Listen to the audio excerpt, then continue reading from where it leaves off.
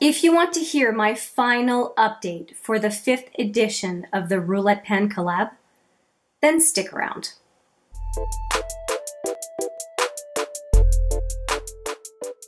Hi there, it's Hélène with another video, and it's bittersweet. It is the last update for the 5th edition of the Roulette pen collab. It has been a ton of fun. It's my 3rd time participating, and I'm so grateful to be part of this fantastic group. And I also cannot wait to tell you what my updates are. If you are not familiar with the Roulette pen collab, it is a bunch of people. We're in the hundreds now. And what we do is we select 6 items from a randomized list of categories of products, which we pick by using a number randomizer on our phone or however we can randomize numbers.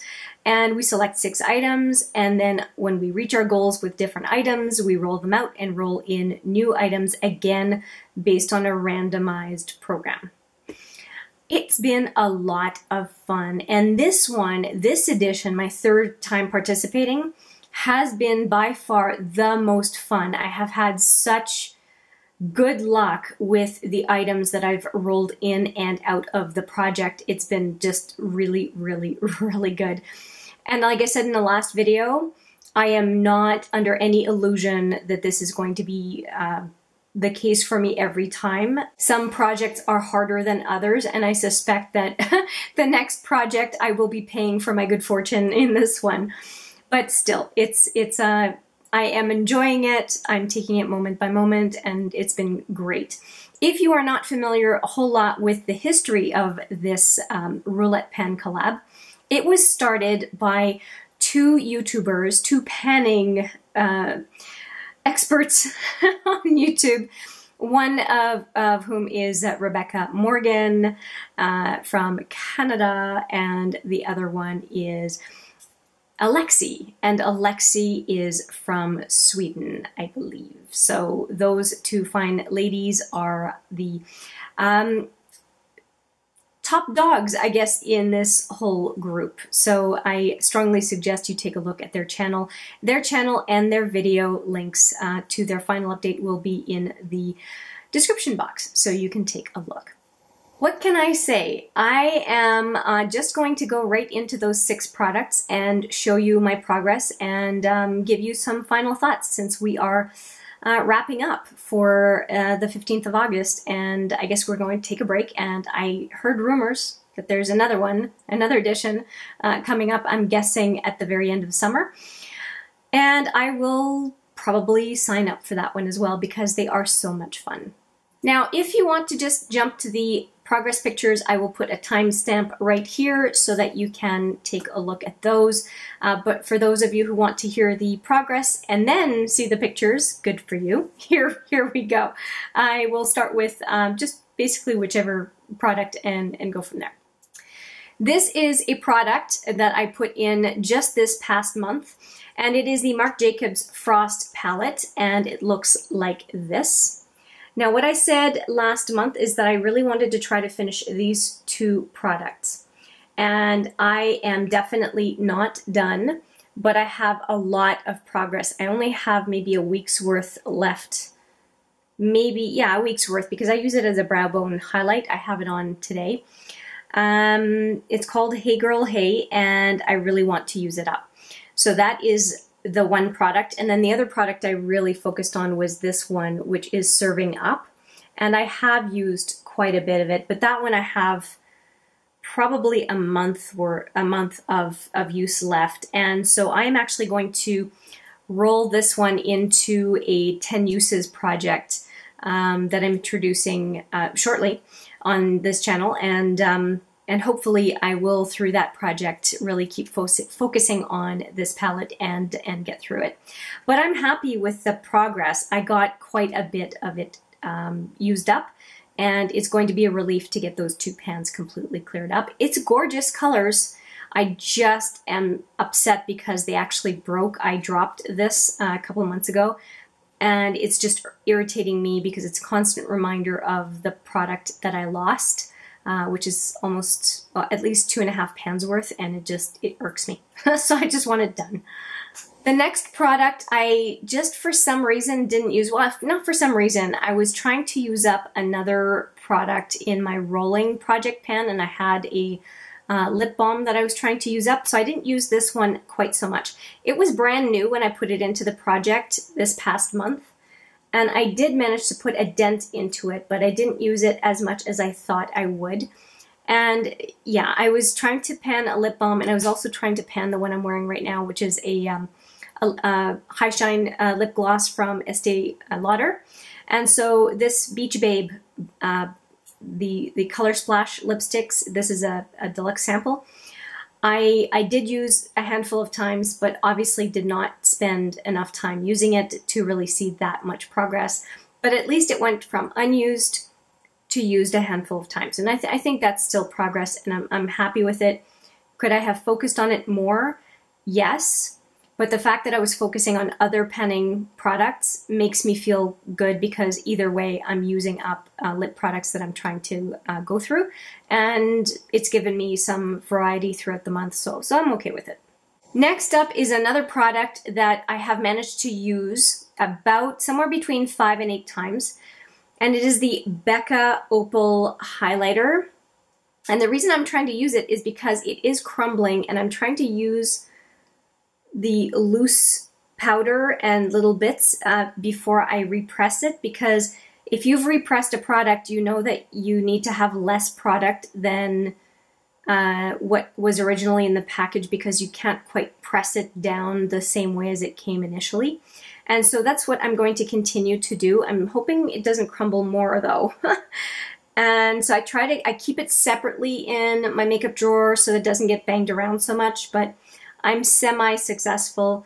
But am I still using it? Yes. I had some other highlighters to focus on based on my rolling palette collection project. And so it's, or Roulette palette collection, I guess it was what it's called. But I will focus on this when I'm not needing to use other highlighters. So it's basically my default go-to whenever I can. And so I'm glad it was in this project, because it certainly got a little bit more attention than I think it would have gotten otherwise. It's fine. I'm happy I used it, and will continue to use it. This next product I'm really happy about. I was at the X way up here. Now this is a little dropper, right? So I was at the X up here, and now I am under the R. So it's quite a bit of progress here.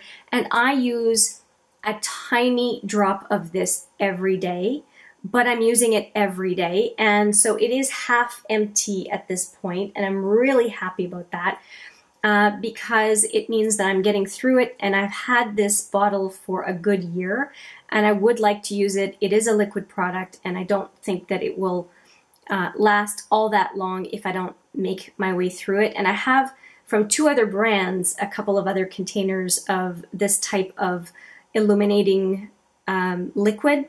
So I do want to finish this one. It is a very good product. I have it mixed in with my foundation today, and it just gives me a little bit of illumination. I like it. It's a little bit glowy, and it's great for summer. I mean, you want that kind of healthy glow in the summer, and I think with a bronzed face, it looks pretty good. Will I continue to use it past this project? Yes. Putting it in this project was to make sure it became part of my daily habit, and it has. And so I'm not worried about not using it in the future. So really happy, halfway through, and probably by the end of the summer, I'll be done with it. So that's great. Now, you know I keep the best for last on this channel. So I have a couple of empties for you. First one was not hard to finish, which was this coconut milk leave-in conditioner for frizz control. And I was happy to put this in this project because it's only 1 ounce, and the problem is I kept forgetting about it. And so it'd get pushed back, pushed back, pushed back, but because it was in my basket for this project, it was front and center. And I used it in about, I think it was 4 uses. I was done. It sucks. It It's a really bad product. It made my hair look terrible. I'm using a different leave-in conditioner right now, which is the John Frieda, I think, leave-in conditioner. It's definitely better, but it is not as good as the product called Gliss from Schwarzkopf. That's a hard name to say. That is the one that has dethroned them all, but that John Frieda, I have 3 bottles of it. I will continue to use it even if my hair's not perfect. But this one definitely is a hard pass, and it's the most expensive out of all of them by far. It is not worth the money at all, even though this was a sample. It has confirmed that I will never purchase this product. I know they say never, but chances are I will not purchase this product. It just made the hair not curl. It kept it sort of straggly and just like hay, just crispy and weird, almost greasy looking, and it didn't do me any favors whatsoever. I would have been better off not putting any leave-in conditioner at all. So not a great experience with that one. And finally, the product that I am the most happy about is this. This is a Joe Fresh lip balm in Pecan, or Pecan, depending where you're from. And I managed to not only finish it, but I finished it. I scraped everything in this container and put it into just a little container where I could use my finger and use it as if it were a pot balm. And it's my favorite one of the Joe Fresh line. It is very flattering on the lips and very soothing, and it was great. It was great to get through one of these because I have a handful of them. And yeah, I really enjoyed it. I really enjoyed focusing on keeping my lips happy, and it was great to have it in the project, and I'm so pleased to have finished it for this finale. So there you have it. Definitely 2 products finished, 2 products that I focused on just as a default, which is fine. That was the highlighter and the Cover FX drops. And then a couple of products that I just really wanted to give attention to, which was the Color Splash lipstick in Beach Babe and the Marc Jacobs Leopard Frost. I'm happy. I really think, like I said at the beginning, this project has been very good to me. I appreciate it very much. I'm so grateful. And again, I'm also grateful to Rebecca and Alexi for letting me participate again this round, or this edition. And I am definitely signing up for the next one. All right, guys, this is the moment you've been waiting for. Here are the pictures. Enjoy. The only thing I want to say is you will not see any sort of weighing on this specific update because my scale broke. My scale broke. I ordered another one, but it will not be in time for me to finish up the edits, include it, and have it come out in time. So, sorry about that, but life happens.